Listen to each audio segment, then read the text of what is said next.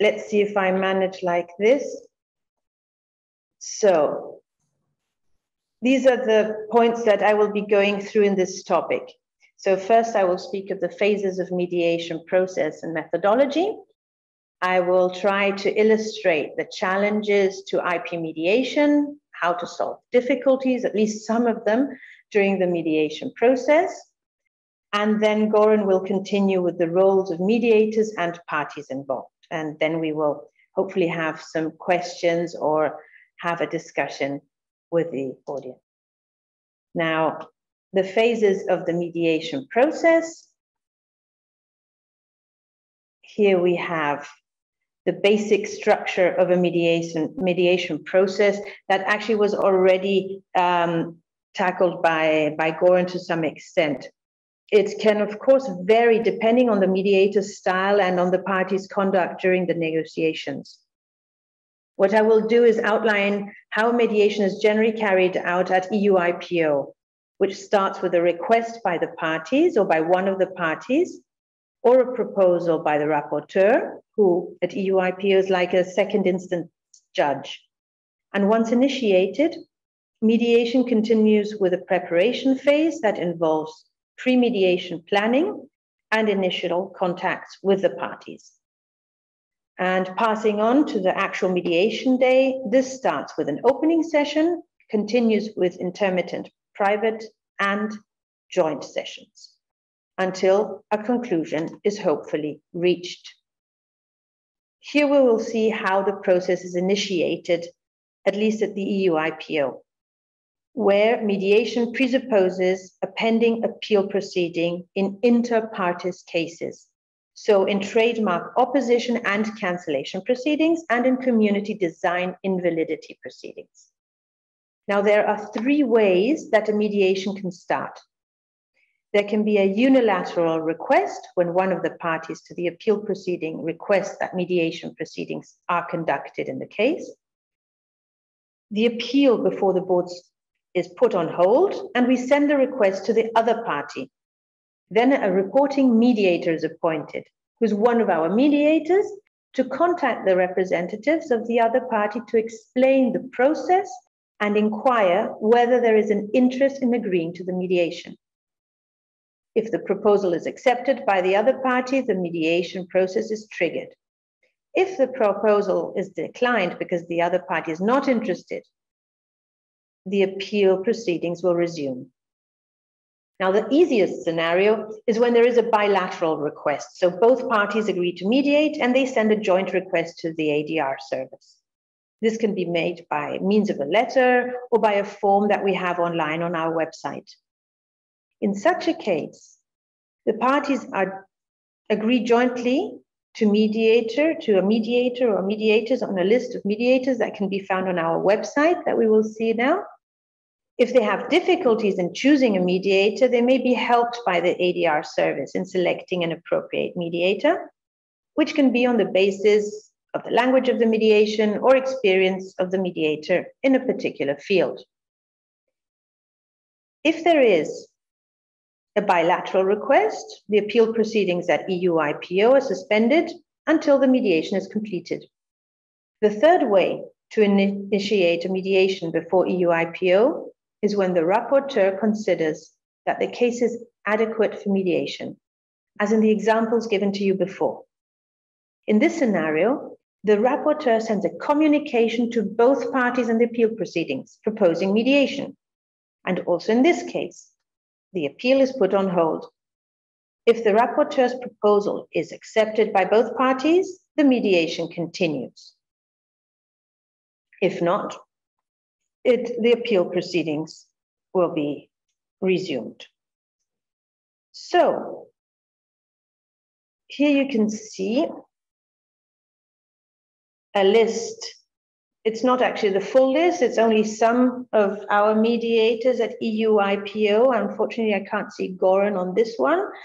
But I think we're about 32 mediators right now, and you can find us on the link that I show above. As I said, the ADR service can help the parties to choose a mediator. The selection is generally language, experience, the availability of the mediator, and we can have one mediator or two mediators, which is what we call co-mediators in a case. So once the proceedings initiate, the mediator contacts the parties through their representatives, normally via email to present him or herself. The mediator will then ask them where the mediation shall take place. This can be in person, in Alicante or Brussels, or online.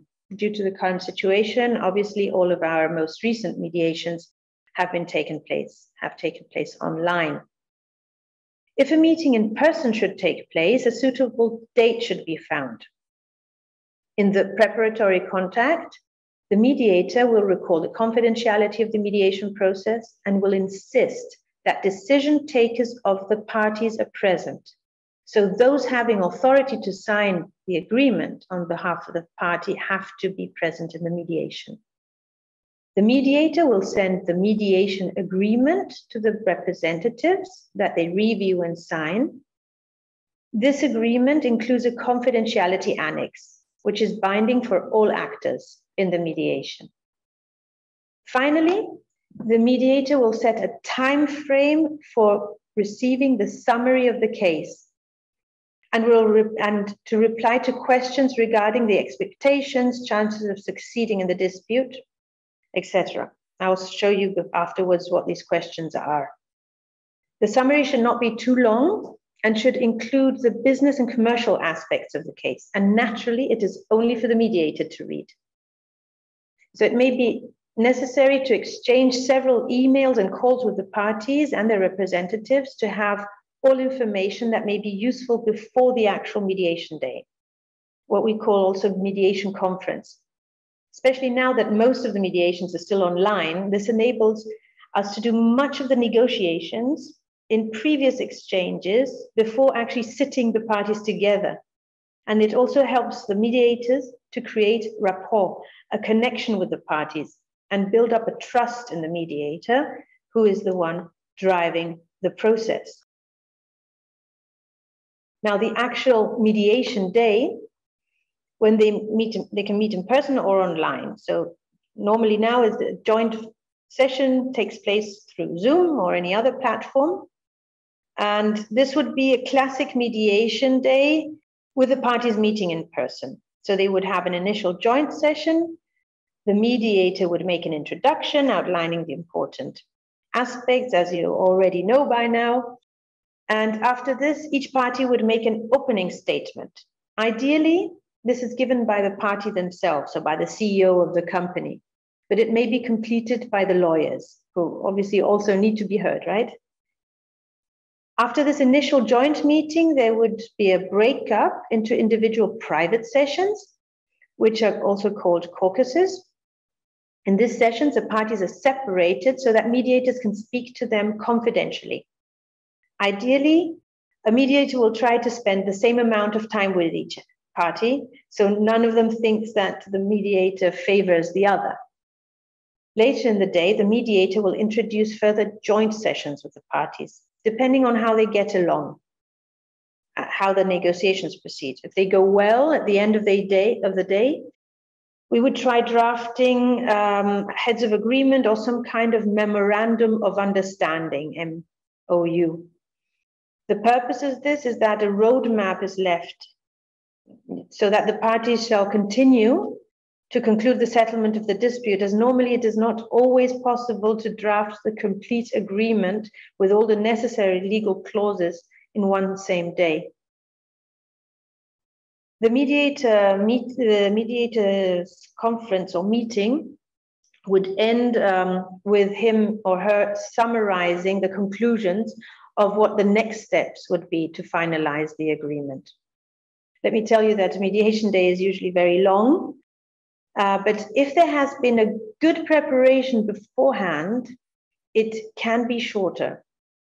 So we now would come to the challenges of IP mediation.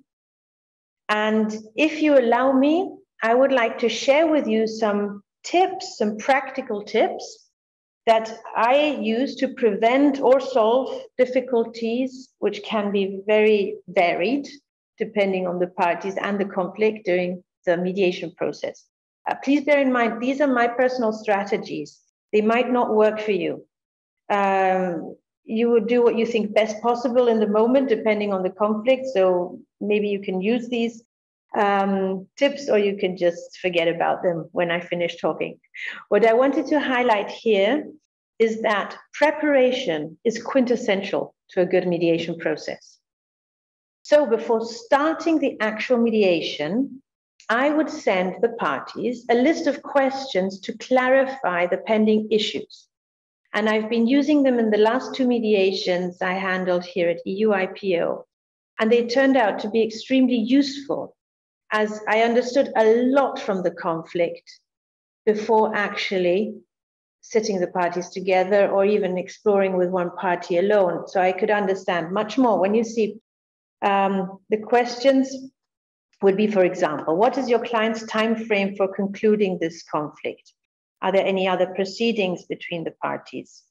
Is there any other issue concerning the other party, such as commercial conflict? So we would be asking this to each party separately, okay?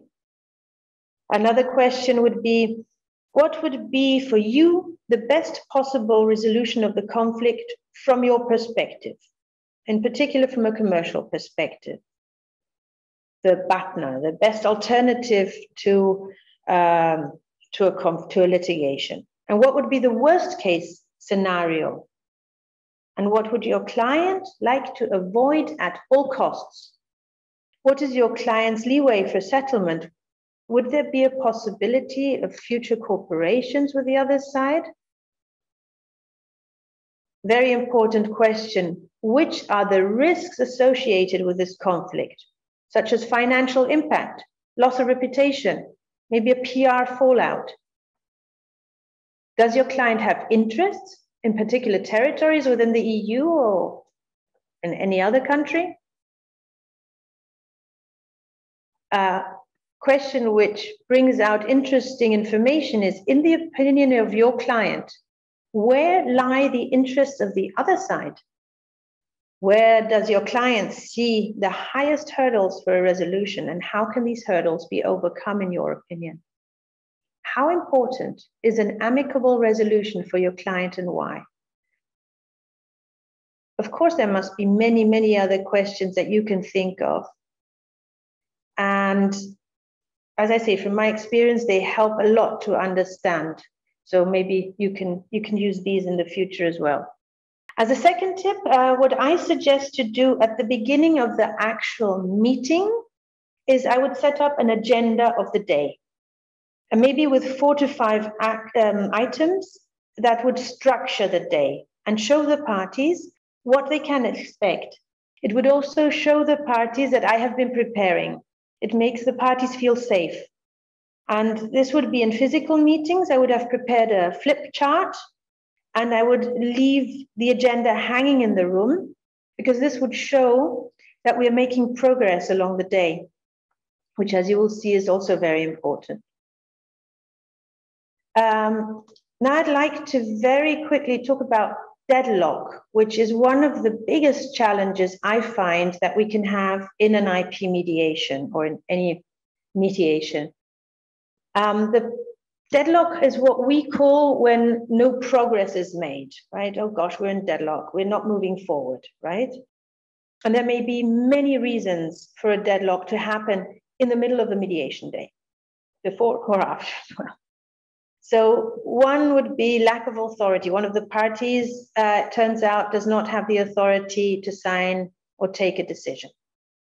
There might be some kind of financial situation or a difficulty that does not enable the party to move forward.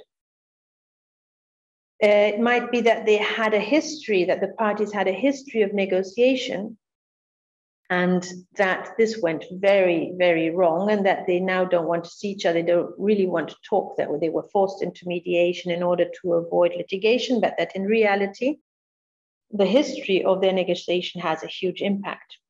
This leads me to another reason for deadlock that might be ego and saving face. You know, you can't show that that you're going to lose. You can't. The company would never want to lose in front of maybe competitors. It might also be that parties refuse to continue negotiating because of a tactical move. They think that it's wise in the negotiation not to move forward, so that the other party makes the first step. There might be a fear of setting a precedent, and internal policies may limit some of the negotiation aspects. Or there may indeed be lack of trust in the mediator. Many reasons can lead to deadlock. So, what are possible solutions? I've just jotted down some of them, but they might not always work. They're just suggestions and things that I have been reading as well that might help to solve a deadlock in mediation. For instance, anticipate the authority issues mentioned before, clarify these with the parties beforehand, and take steps for expanding this authority, possibly inviting other people, important people in the company to attend. The mediator should ask about the rationale behind certain positions and demands of the parties. Why are you saying this? Open questions. Mediators should be creative in finding options of what we call expanding the pie, namely finding solutions which are not necessarily monetary, you know, thinking outside the box that can confirm, and this confirms the flexibility of the process. It is very important that reality testing is carried out. For instance, in the evaluation of risks and chances of success and the anticipation of the costs of the litigation. Mediators shall reframe the situation to place the parties in the future. It is also good at a certain point when the parties are tired to refer to the progress that has already been done during the mediation. And mediators shall invite the parties to consider alternatives to settling the mediation. So the best alternative, partner, and the worst alternative. Further, it may also be useful to shift one party's perspectives by considering the other party's position. So what do you think the other party is thinking of this conflict? Or if a monetary offer is made and you want to challenge the party, you say, so how do you think that the other party will take this offer? You know, maybe it's an insulting offer. Mediators shall emphasize now and then the neutrality and the role of the mediator, just in order to see that, you know, that they have to trust the mediator when the mediators have the feeling that they're losing this very important trust. So finally, again, I mentioned in the slide that focus on progress is also important in order to motivate the party. It is also important to understand the parties better, to explore the internal policies and concerns of the company. And for this, it might be also necessary to discuss the wording of agreements in detail and also of the confidentiality agreements. So these are only some of the possible ways to tackle deadlock in a mediation. What you're looking at on the screen at the moment, you already know. In a typical mediation, of course, you have a mediator or co-mediators, the parties to the dispute, whether they're representatives of companies or private individuals, and preferably, when possible as well, their legal representatives. So that's what we're going to talk a bit more about the characteristics of these parties, their roles, and particularly what Alexandra was talking about, which is really one of the most important aspects of mediation, is to be prepared, for everyone to be prepared and for everyone to know their role. not only in relation to the mediation process in general, but also with respect to the specific case at hand and the facts and positions. What is a mediator? That is the question. Firstly, we talk about what a mediator is. It's a third party that's supposed to be neutral, that is hopefully professional in the sense of having experience in mediation, particularly for the next bit, which is the process manager. They need to know how to manage the process. It's really what a mediation is, as there's no decision being taken by the third party. The third party really needs to know the process and how to guide the parties voluntarily through it. And of course, as Alexandra was talking about with even practical examples, they need to stimulate and facilitate open communication and discussion between the parties, because normally that's the only way that their progress can be made toward an agreement. What a mediator cannot do is judge. They have no real authority in the case. They might have some authority to manage the process, which is just on the process side. On the substance, they cannot really take any opinions. They cannot criticize, and they have absolutely no right to advise one party, especially if they're doing that in front of the other party. That would be catastrophic for the mediation, and it's something that should be avoided.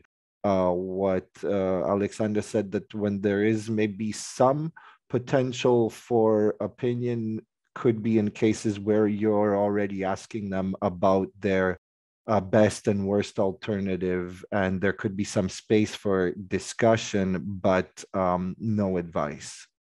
So what is the mediator supposed to do to guide the process, as mentioned?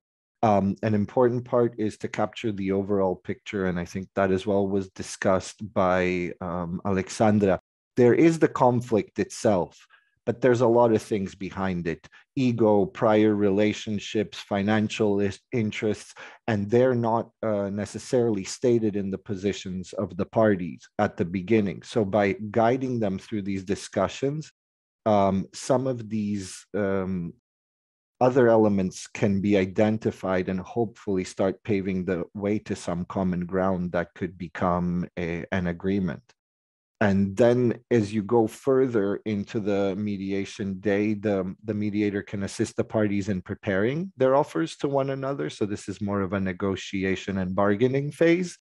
And that would lead, once the parties react to the offers, it would lead to identifying, let's say, space for a possible solution. But with that in mind, of course, as Alexandra mentioned, reality checks are important. So along the way, the mediator is supposed to kind of juggle and manage the expectations of the two sides to make sure that they're staying realistic and reasonable.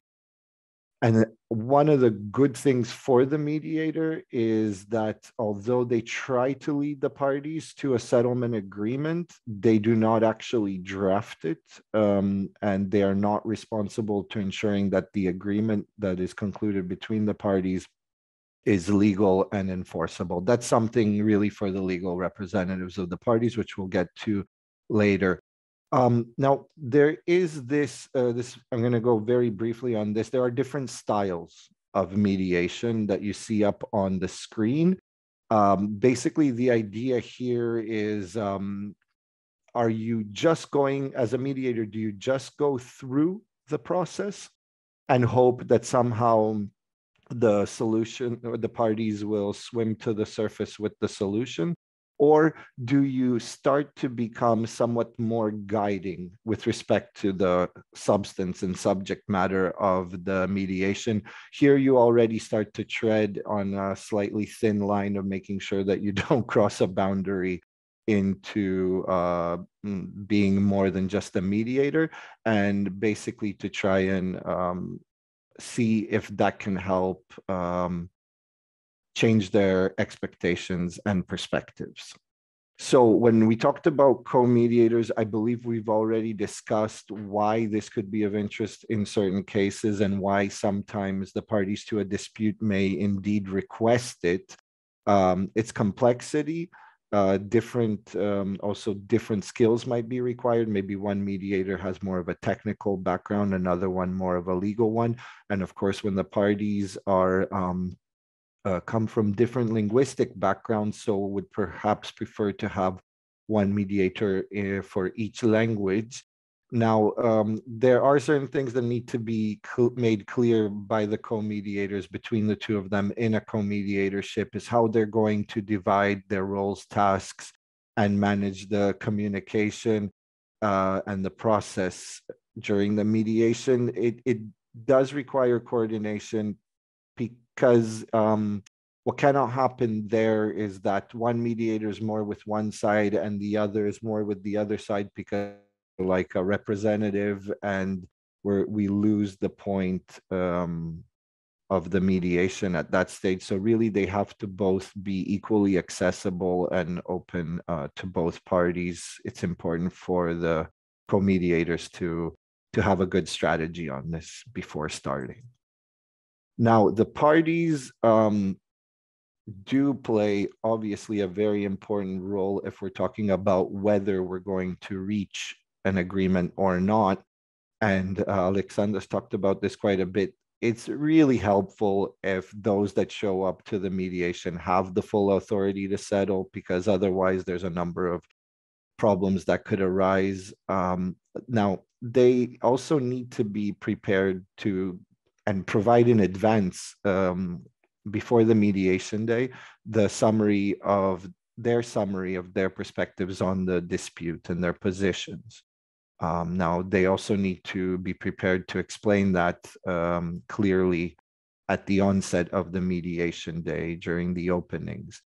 And then basically, it's good that if they can come with a mindset to be prepared to make offers or consider offers. Again, we go back to this batna and watna. If a party to a dispute can enter a mediation already within this psychological frame, the whole mediation will go a lot smoother, and especially for the mediator. So it's, again, preparation, very, very important. On that topic, the parties, is helpful if they understand the mediation process. If they feel lost at any point, they can ask the mediator to explain. It's really, as process manager, the mediator's job. And as mentioned, they have to be able to express their issues and positions, and hopefully have undergone some sort of reality check to understand, hopefully with their lawyer, the strengths and weaknesses of their case. Important to during the actual meetings, important for the parties to listen without interrupting. That's always helpful to the meeting dynamic, because they'll both get a chance to speak. And it's great when they become more open and start to share their thoughts and positions with the mediator and the other party as well. And even better still, when they're ready to start with an offer, provided that it's a reasonable offer, because the mediator also needs to work with the parties to, let's say, prevent insult offers from happening, which would really just kind of throw the whole process off course if one party feels insulted. Lawyers, of course, we've talked about already. They're very important. They should be helping their client throughout the process, as they have been in the formal proceedings as well. They, as always, they need to prepare documents, particularly when there's legal aspects to the documents. And have coached, hopefully, the client on the realistic strengths and weaknesses of the case. We consider those good lawyers. And then their big responsibility comes at the end, if it's successful, that they are really at the front of the drafting of the settlement agreement because of the legal nature of these types of contracts. So the lawyer within the preparation, we've basically gone through most of it, preparing the client, understanding what the mediation is. Both the lawyer and the client should understand that. It's helpful, if not, obtain information from the mediator. At the stage that they're going in, I think they've already realized that mediation has certain advantages. So that's probably why they're there to begin with. And being realistic is helpful. This will help the negotiations go forward. And then all of the different processes that Alexandra discussed, such as choice of mediator and preparing the case summary and opening statements,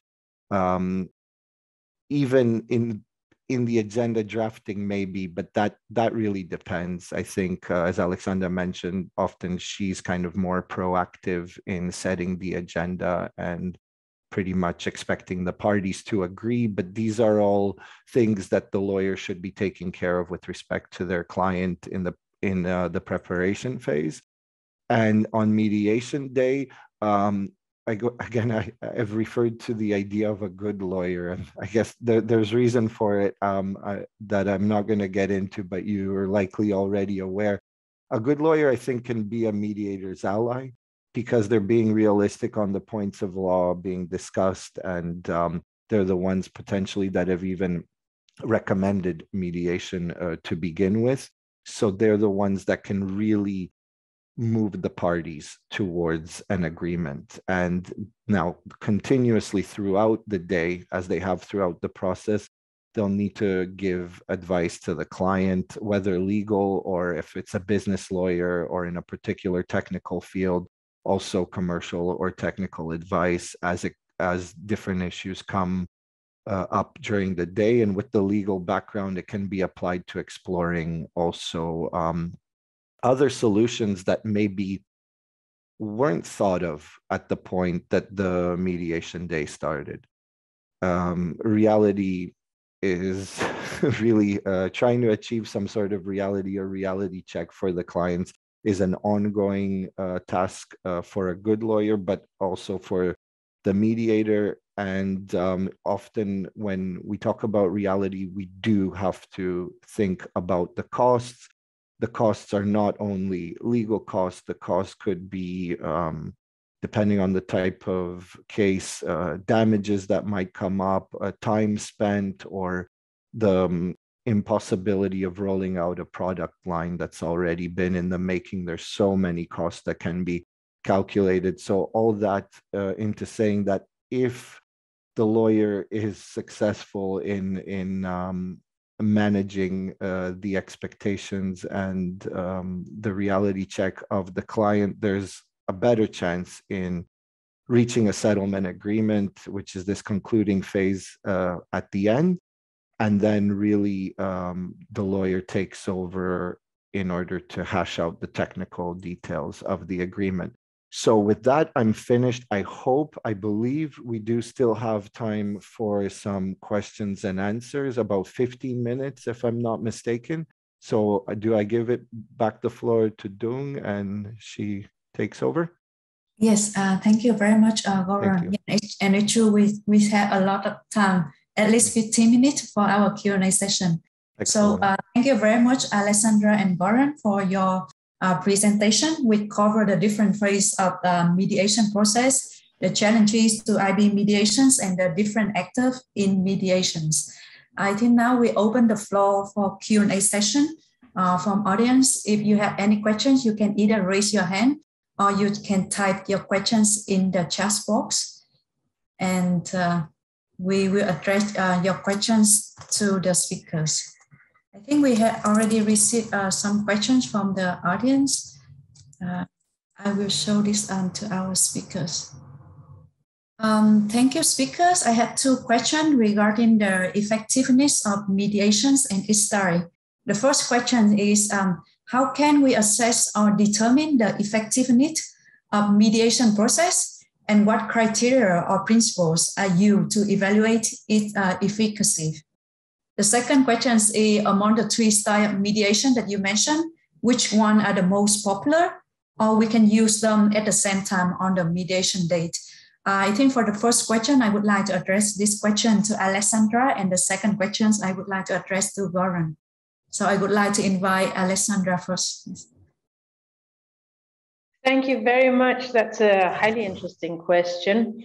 How do we assess or determine the effectiveness on the mediation process?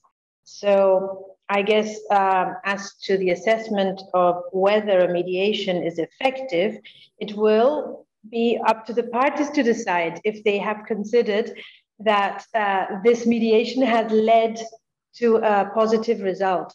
It will also depend on the pace of the mediation, on how quickly negotiations proceed. Obviously, a very ineffective mediation will be if one of the parties blocks the mediation process, or continues entering into a deadlock, provoking a deadlock. These would be also the criteria to evaluate its efficiency.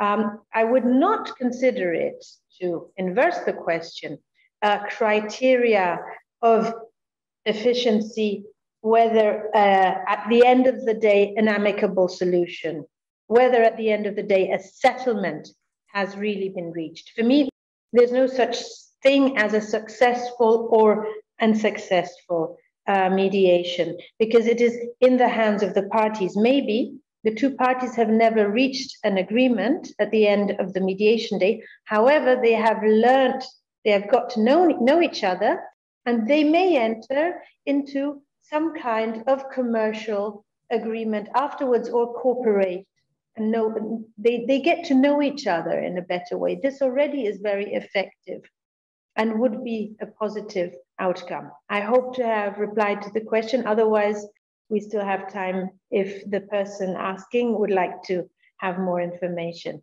Thank you. Yes, thank you, Alexandra. Yes. For the second questions, I would like to invite Goran. Yes. Okay, thank you. So on the different styles, also a very good question.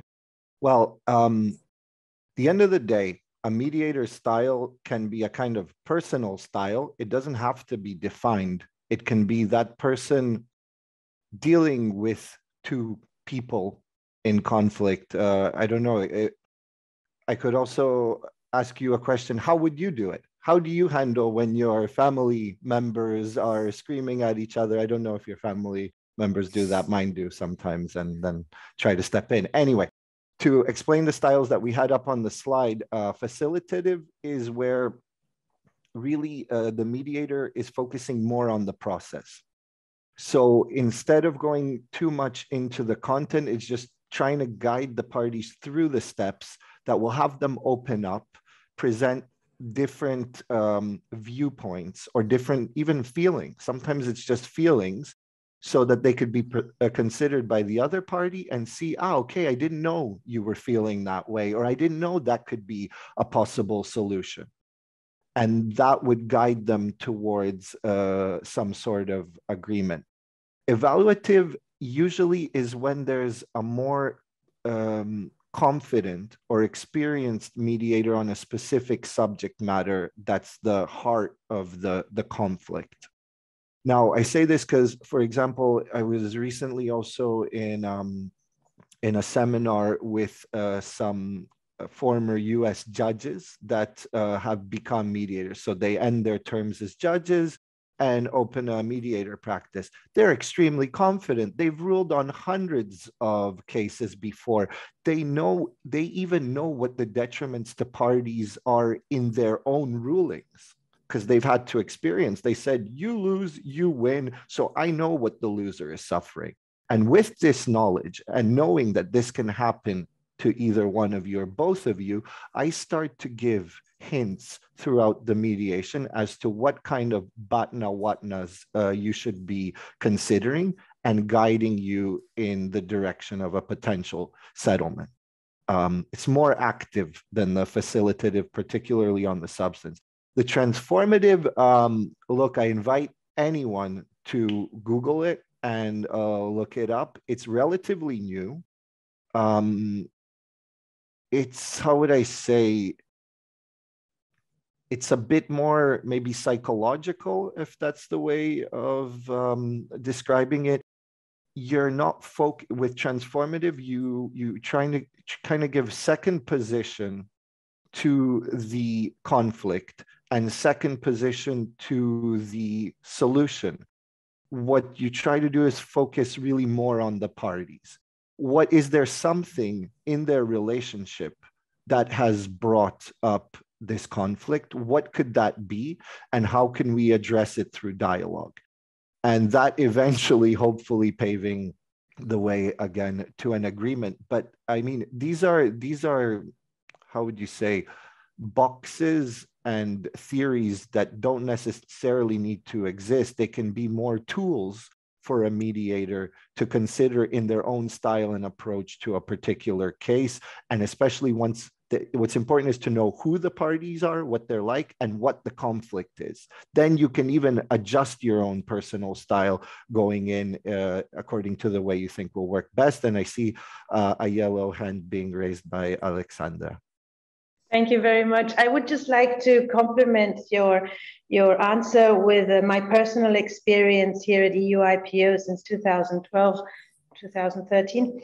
What we usually do here at EUIPO is apply the facilitative.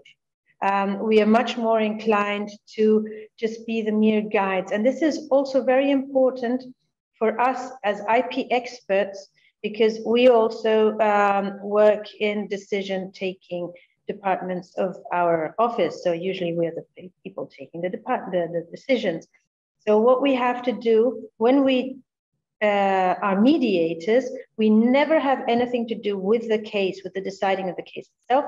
We are neutral facilitators. Actually, this is the way we often call each other as well in the legal, in the regulations and the rules we have for us.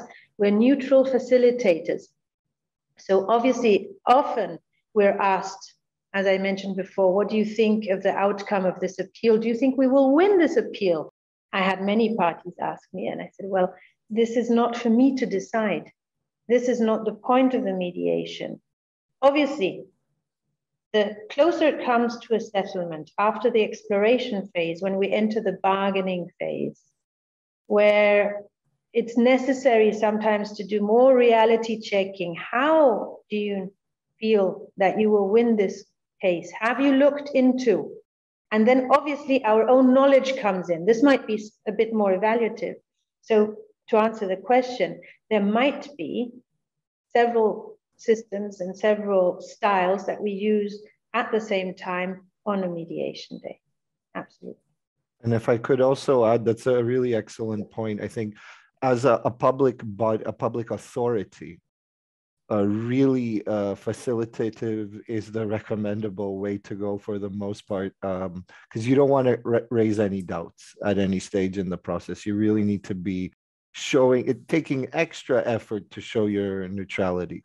Could be one of, in fact, as a mediator for a public body, that might be one of your primary concerns. So to the extent that our participants are actually representatives of public bodies that are already offering ADR or considering offering of ADR, a focus on facilitation would be the suggested, would be the suggested approach. Thank you. Hope that answered the question, but if not, I'm very happy to discuss styles. It's a fun discussion. Yes, thank you very much, Goran and Alexandra. We received another questions from the audience, from our colleagues from Brunei. I think I would like to address these questions to Alexandra. How many days, hours do you usually set aside for mediations? What happens if the matter has not concluded within the set time, but parties still wish to continue to negotiate?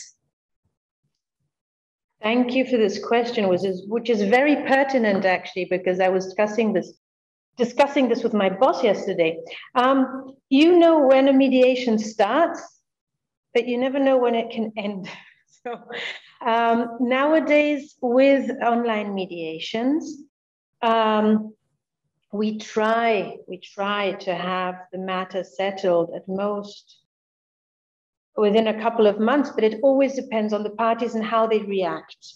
So we don't have a fixed time frame for that. Maybe we should think of one. We tried to have the parties reply, but then you think we normally contact the representative of the parties.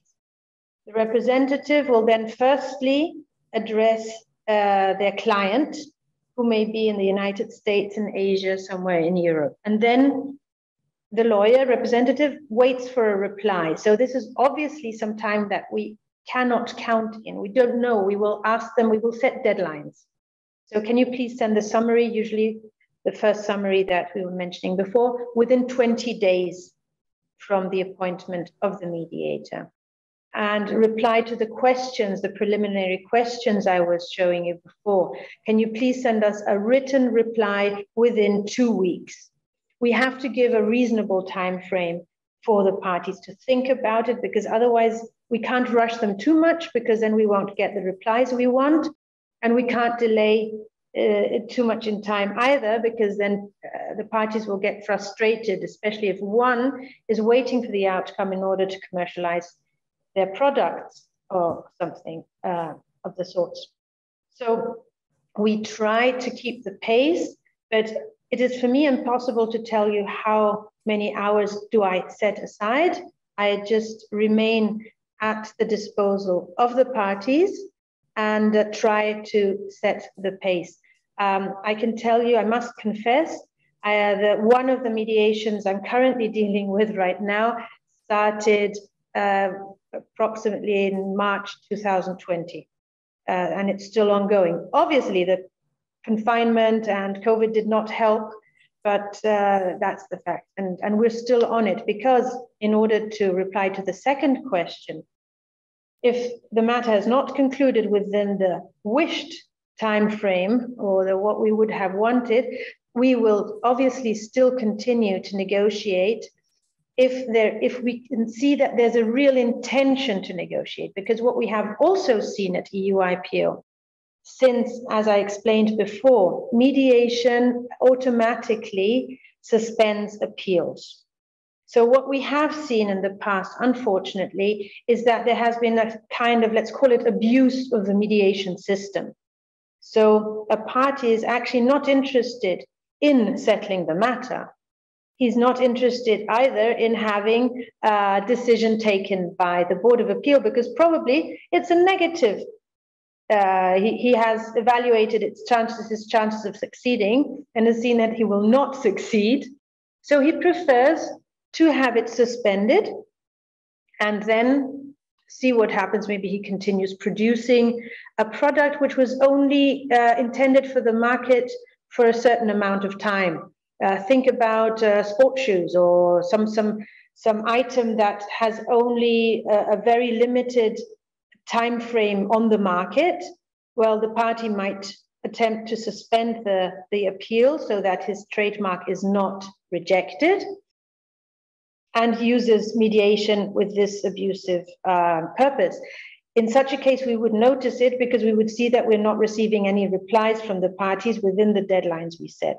So there we would say, I'm sorry, I'm afraid that we will have to conclude this mediation if we don't receive your reply within a month, put it, and then we will conclude the mediation and we will resume the appeal proceedings.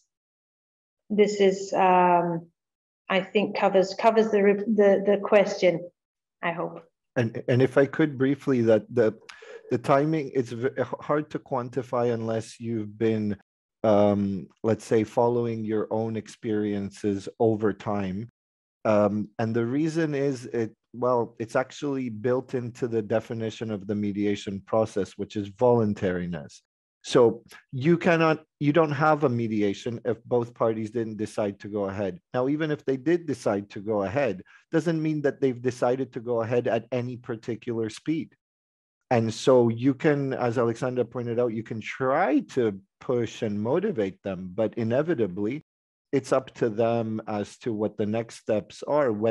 If they're both in a rush, then you'll see them getting to you very quickly and trying to get it settled. But if one of them isn't, the one might stall. And if both aren't, because they just want the suspension to keep going, which is in the case of the EUIPO, it can stay for a long time. It's quite all over the place due to the voluntary aspect of the definition of mediation.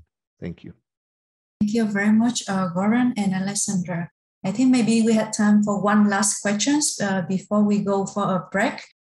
These questions also relate to the mediation process, so I would like to invite Alexandra to address these questions. Do you allow lawyers to be present, and how do you deal with the interventions by lawyers during the choice sessions and individual calculus?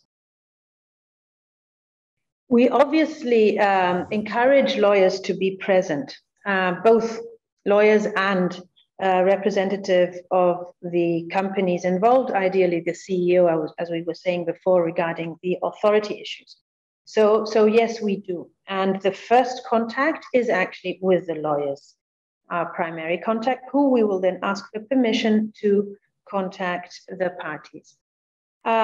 Lawyers are very useful in a mediation, as Gordon pointed out, because they provide the legal aspects of the case, and they also are in charge of drafting the settlement agreement and of looking into many matters such as enforcement and all the clauses they want to have included. It may happen, however, that lawyers are not as happy with going into mediation because maybe they're not earning the fees they would be earning in a court proceeding.